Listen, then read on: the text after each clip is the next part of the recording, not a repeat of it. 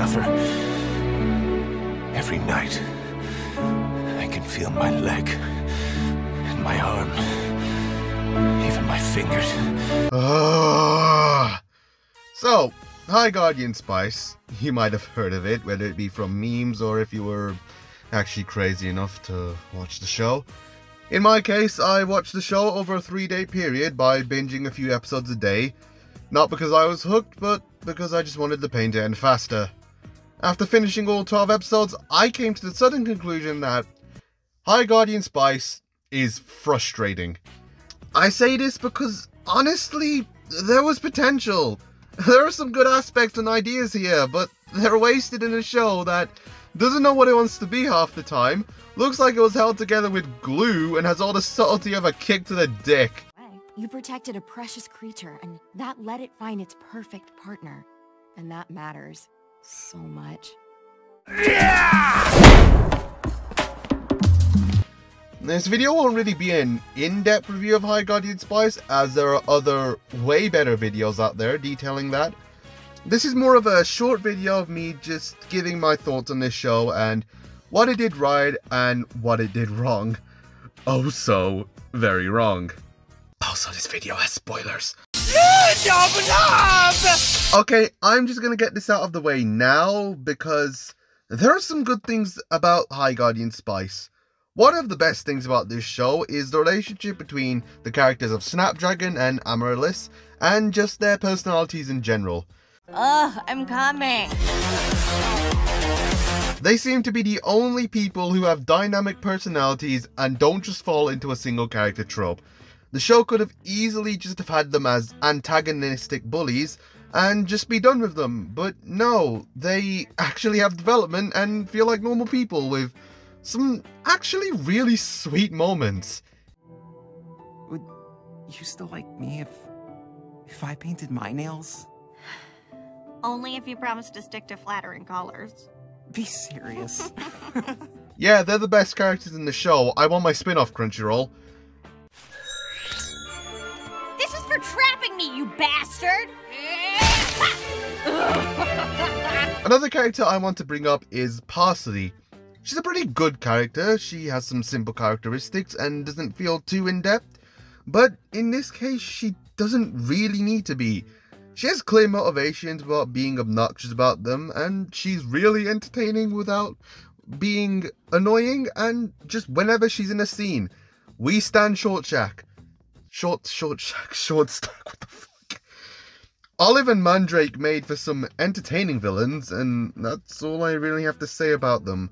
Although I really do wish Mandrake was in it more, because honestly he just reminds me of Akechi in his Black Mask persona, and it's just really entertaining. I love watching that.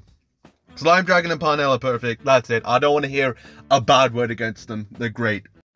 So then, he poured frozen peas down my shirt. He poured frozen peas down your shirt. He's made up of meanness and hurt. Now on to the rest. If it's a depot, gotta bite it. Excluding Parsley, because she's great, the main characters feel like half-developed concepts and are just thought out really poorly. Rosemary is a hot-headed yet clumsy girl who wants to be a hero. She's a big eater, a little insensitive, and has a mother who disappeared when she was a kid because she left on a mission and never came back. Where have we heard this before? Thanks, Mom. My sweet girl, you've done well. I've missed you so much. Oh, Professor... Boss, you killed a child. Amazing. Mission complete. That right there is why you're the best, boss. The one and only.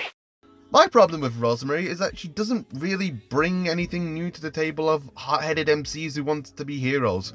She also doesn't really go through any sort of overarching arc or development throughout the entire show, and while there are hints of her changing and becoming less insensitive and more understanding towards her friends in like one episode, it's never really brought up again, and in the next episode it acts like she never went through this arc in the first place. Overall, Rosemary is serviceable, I guess. She has some moments of development or being interesting, but the showrunners don't seem to want to explore those aspects in depth. Sage is just fucking boring. It doesn't help that she has the most uninteresting visual design out of all the main characters. Seriously, what the fuck is that?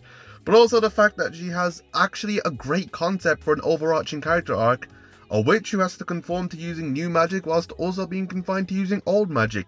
That has potential for character moments, and yeah, we do get some moments of her contemplating about using new magic whilst wanting to stick to using old magic. I can dig that.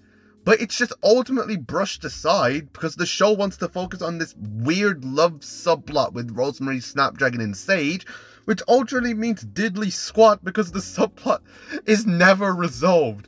Maybe if there was a season 2, although I would not hold my breath on that. She also is part of one of the worst scenes in the show where she condescendingly says to Snapdragon that guy friendship is apparently different from girl friendship, and apparently guys don't go through the same issues that girls do, and guys can't understand girl issues and yada yada yada just because they're guys. And while this could have been used to actually call out misandry and how horrible it is and prove Sage wrong, it doesn't. The show doesn't go for that, and Sage is never really called out on her bullshit by anyone other than Snapdragon, and even then he seems to forget about it by the end of the episode. Girls and guys and guys and girls and girls and...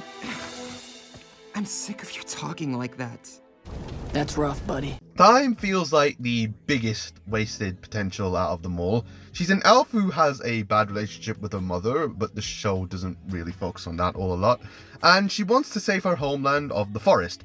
She's your typical loner character who eventually softens up and becomes friends with the team, you know, stuff we haven't seen before. Now, her motivations of wanting to save her home are there, and the show does actually mainly focus on that when she's on screen. My problem is that we don't really get to know why she wants to save the forest, other than it's what her dad wanted, and it's her home. We're told that she loved living in the forest, but we're never actually shown scenes of her as a child in the forest, enjoying herself or having fun, or really what her family was like before the forest went to shit.